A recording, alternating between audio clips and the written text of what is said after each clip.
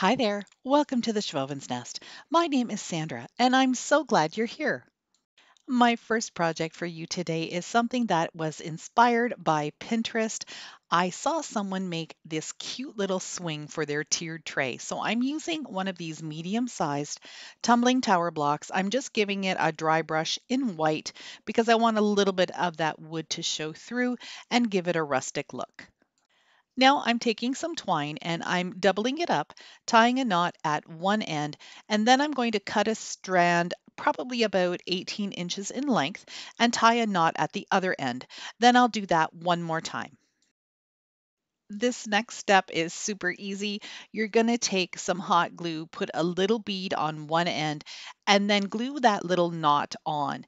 Then you're going to take some hot glue and do the same thing on the other end so you have the first part of your swing rope. I'm going to do the same thing on the other side with the other strand, and this project is done. Stick around to the end of the video where I show you how to style this on your tiered tray. I'm going to add a little bird to mine.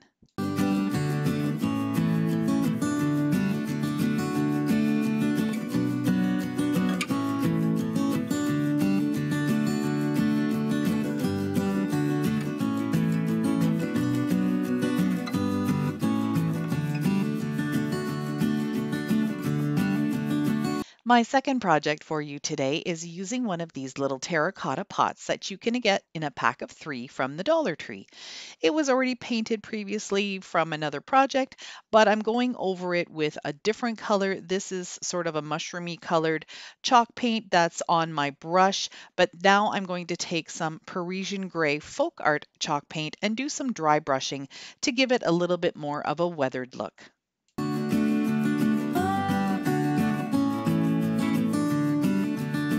I'm going to glue down one of these styrofoam balls that I get in a pack of 6 or 8 from the Dollar Tree.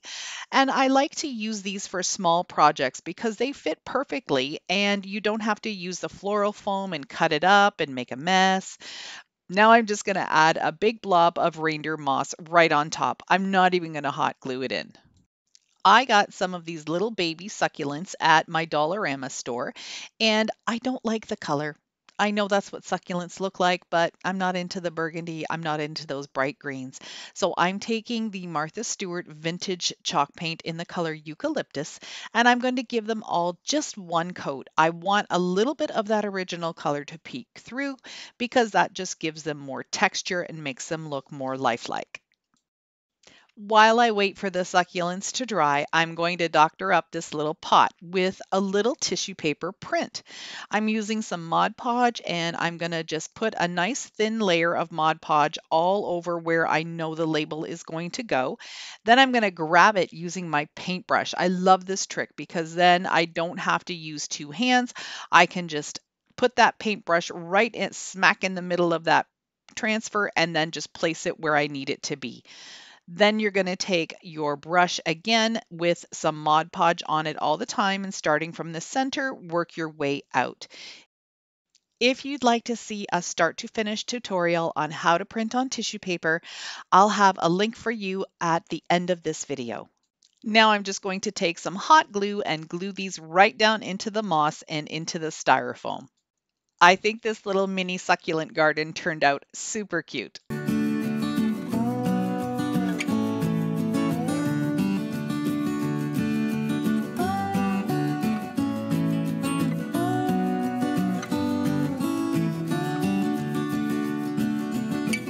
For this next project, it's super easy. You need 7 of the tumbling tower blocks.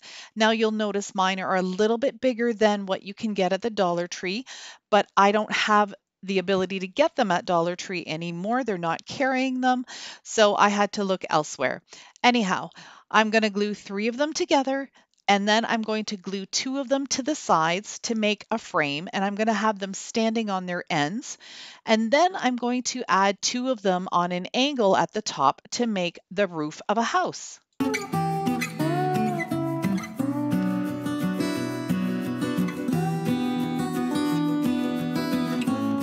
I'm going to paint the house white and the roof light gray.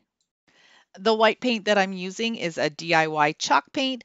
I learned this technique from Holly over at Hot Humble Pie. So if you're not familiar with her channel, you're going to learn so much stuff there. I know I have.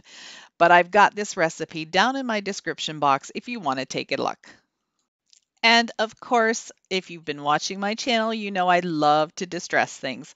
So I'm just using a fan brush. It's really rough. It's got some paint crusted on it and it just gives some really great texture. So I'm just dipping the brush in the paint, dabbing some of it off on the paper, and then just dragging it across the house in the direction of the wood grain. Since this is a little sign that's going to be going on a tiered tray, I decided to make it double-sided. So I'm going to use my Craft Smart oil-based pen and write the word home on the front and farmhouse on the back.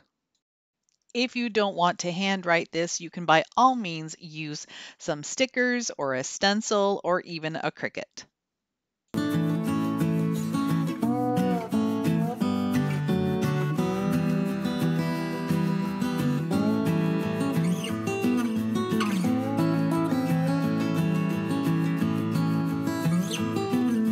This next project is also going to use the same tumbling tower blocks. I'm going to create a little farmhouse window.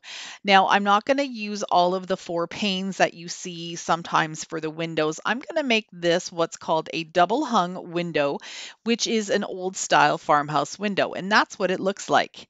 So I'm going to just use some hot glue and glue all of this together.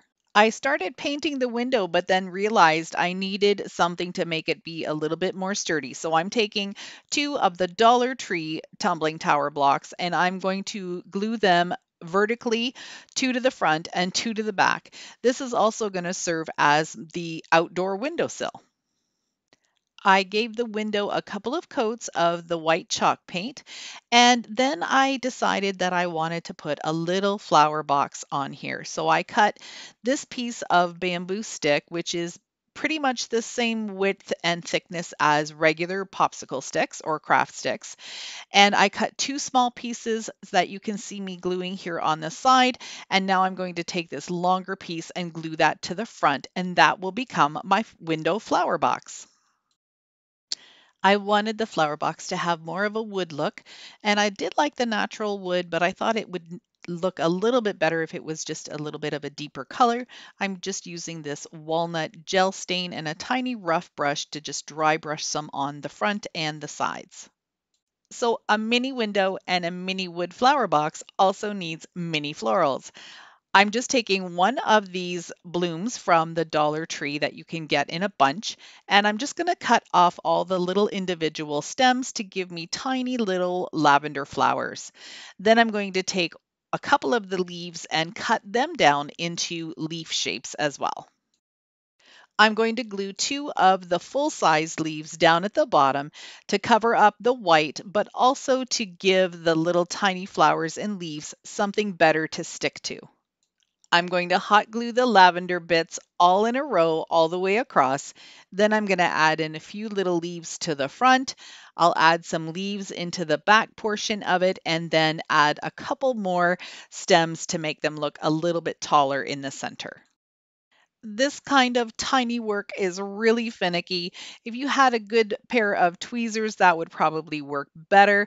I was trying all sorts of different ways to get these in, but my chubby fingers were giving me such a hard time, but I made it work. I'm going to use the same brush and the same black paint and distress the white so it looks a little bit more rustic and weathered. For a final touch, which I think might just have taken it right over the top, I'm taking some buffalo check ribbon and I'm going to glue it down in 3 spots on the one side and just give it a little bit of a fold and then glue it down and then another fold. This is going to look like curtains. And I thought this would be so cute to have the backside of the window with curtains so it looks like you're looking into a real farmhouse window. You'll have to let me know if you think this is too much, if I just blew it with this, or if it's adorable. I think it's super cute, but it might be a little much. So I'd love to hear what you think. Then I think I went a little too far, but I still love it. I glued on this tiny little piece of ribbon to make a valance across the top. So now I have a little set of cafe curtains on my farmhouse window. I think it's adorable. I don't usually do such cutesy stuff here on my channel, but I couldn't resist. I just love how this little guy turned out.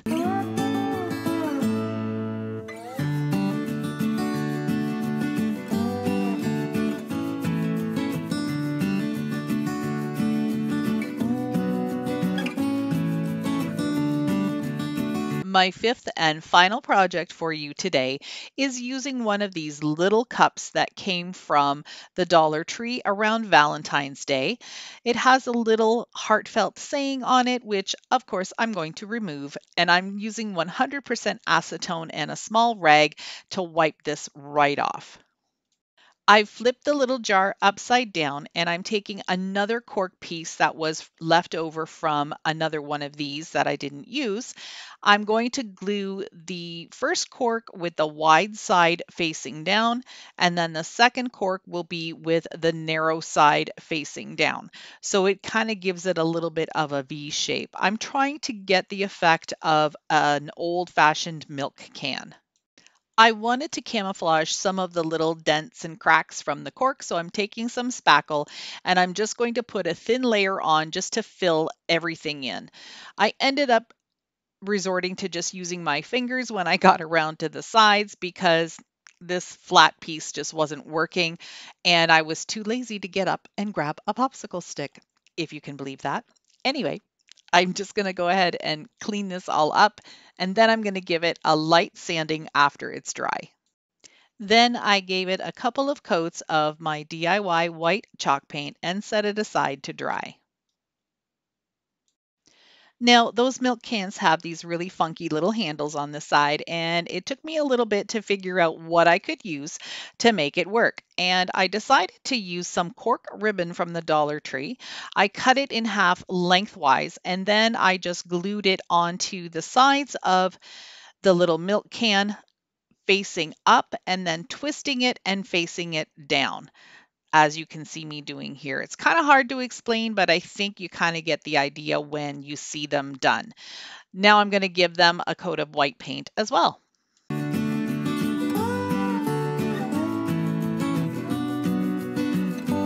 I'm showing you here the little Farm Fresh label that I put on. This was also a tissue paper print. I totally forgot to turn my camera on when I was doing that portion, but it is exactly the same as I did for the terracotta pot earlier on in the video. Now I'm taking a makeup sponge and some black paint and giving this an enamel look. I also used my Craft Smart paint pen to get into some of the center cracks and crevices because I didn't want to mess up with the makeup sponge and put too thick of a line. The shape of this isn't 100% like one of those milk cans, but I'm pretty pleased with how it turned out.